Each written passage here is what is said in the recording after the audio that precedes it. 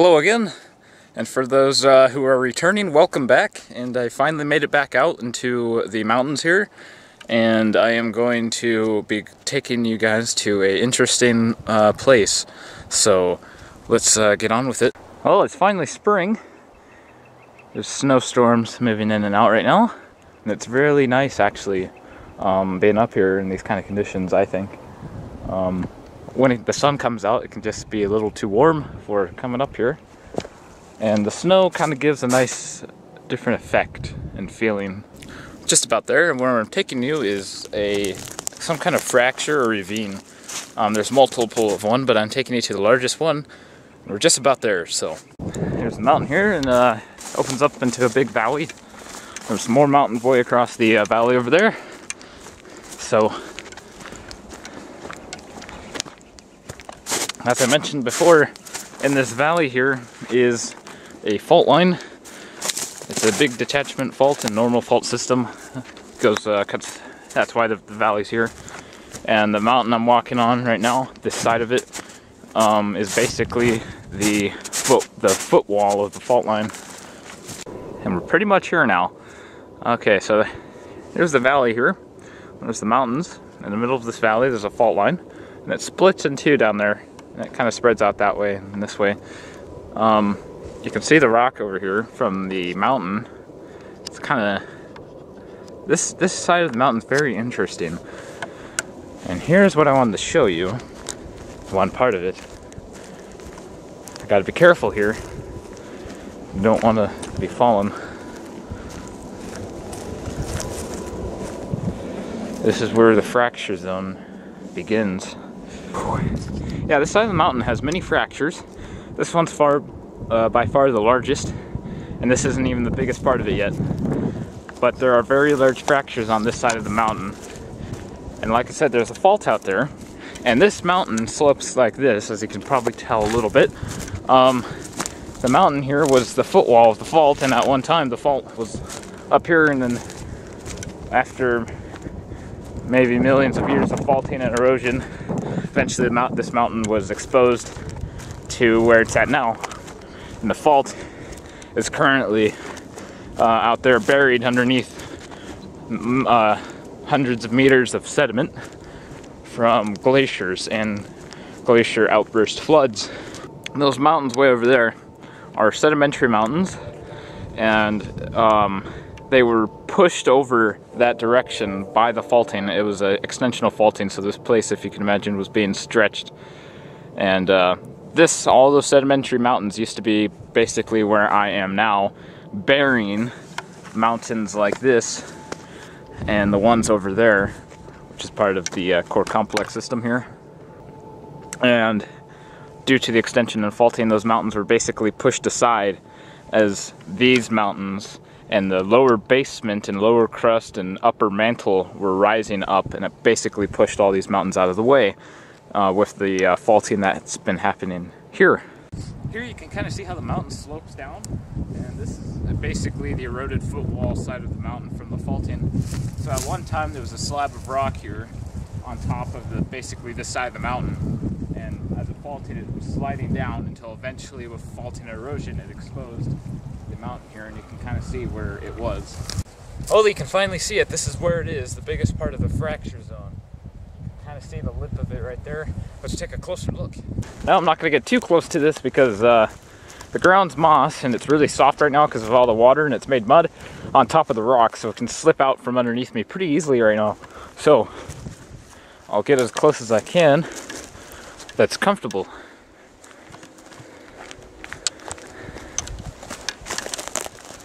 Oh, this is a nice little spot right here, actually.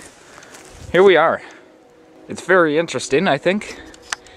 Very large fracture. You can see the one side of it to the other. There's a couple more down there, but they're not near the size of this one. This one's the biggest one on the mountain right here.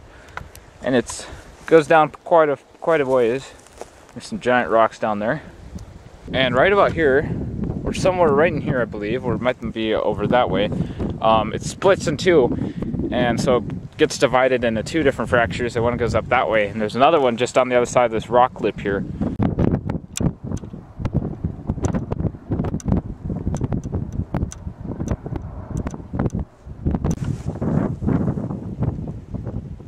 I'd hate to drop the camera. It's just where I was just standing. You can see there's some solid rock area for me to stand on. Where I won't stand is on this moss right here. See, it goes right to the edge here, and it could just slip out with me on top of it. That wouldn't be good here. It's a bit windy up here, so I can hope you can hear me. See where this thing's getting ready to come on down and slide down there and join the rest of the rocks that fell down. Right there too. One I want to stand right there. It's ready to go.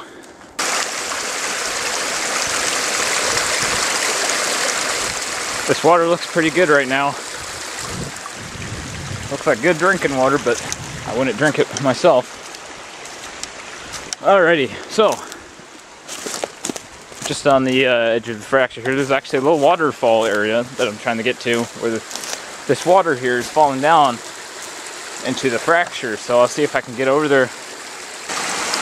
Oh, here's where the water's flowing. Flows right down here, and you'll notice I got a rock wall right here. It's kind of interesting. There's multiple like little small fracture areas. Some are bigger than others. But the water flows just this way. And it flows down right into this little chute. Right in between those two rocks here. See that? Water flows right in between this crack and these two rocks. It flows out down there somewhere. What's interesting over here on this side, you can see it's right here, it drops off down there, and it starts down. So there's quite a drop in land right here. This part's higher up, and that part's much lower on this side. So that almost kind of looks like some kind of drop off, kind of like a faulting area. This part's higher, and this kind of like subsided down lower. But on the same fracture just over here, it's as if this side just got pulled away from this side. It's almost level with the other side, if you get what I'm saying here.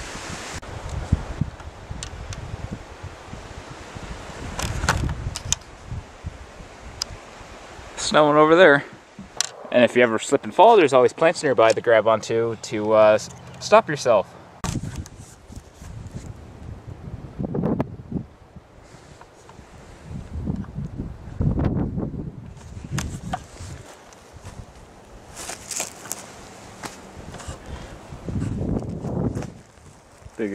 I'm on a big crack that's ready to go. There's other cracks that are not easy to see that are forming just above the fracture zone here. You can kind of see. When you look at it from the air, it looks like a giant tear in the side of the mountain, and that these fractures and cracks actually extend from one side of the mountain to the other, and where they disappear underneath the sediment. So they're quite large indeed, and the big fault line is just right out here in this valley out here. So it could be related to that possibly as well. And I mentioned earlier that there was glacier activity and glacier outburst floods that came through here. However, I don't think that this fracture here was caused by those alone.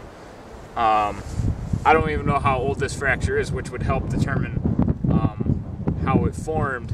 One possibility that it could be is, I think it's called something called shovel faulting.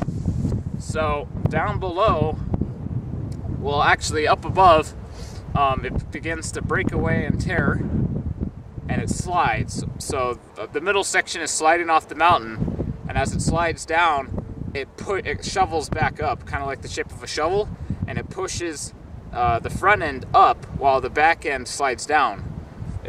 So I'll show you an example. So if this is shovel faulting, if you think of the shape of a shovel, you know, it has a bit of a curve.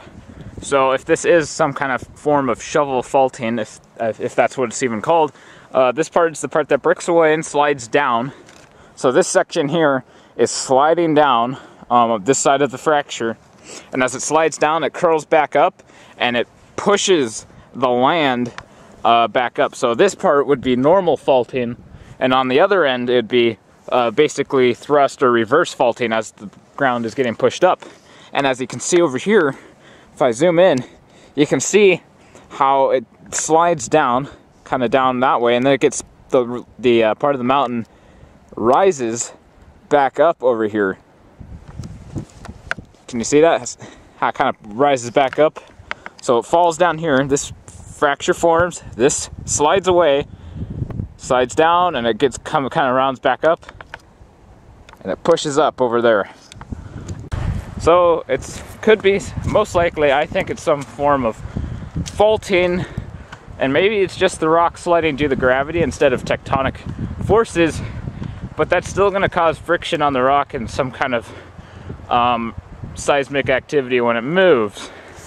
So it could just be shovel faulting, or since it does extend from one side of the mountain to the other, it could be related maybe to the big fault that's down in the valley over here. And as I mentioned before, you can see how the land is pushed up over there, this part of the mountain, all over the place. It's kind of hilly down on that section. Well, if you look way out here, I'll try to zoom in. You see that? That is more bedrock that's over that way. And some of it is actually, a couple of it's mostly basalt lava from ancient volcanic activity about 21 million years ago.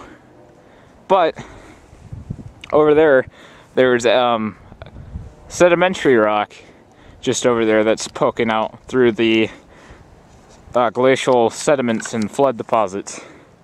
So possibly underneath all of this sediment buried is more of the hilly area. It could be related to the big fault, but who knows. Here's the nice orthogneiss here. There's a little vein of something, or it could just be a layer in the rock. And there's a hard layer here that's sticking out. You can see it's like a little spine of feldspars. And if you look closely, you can kind of see the lines and foliation kind of and pointing to the direction where the shear zone faulting was happening. I'm starting to pick up a little bit. So this will do it for today. I hope to see you all next time. And I hope you're all having a good day, and hopefully you're having beautiful weather where you're at. So take care, everyone.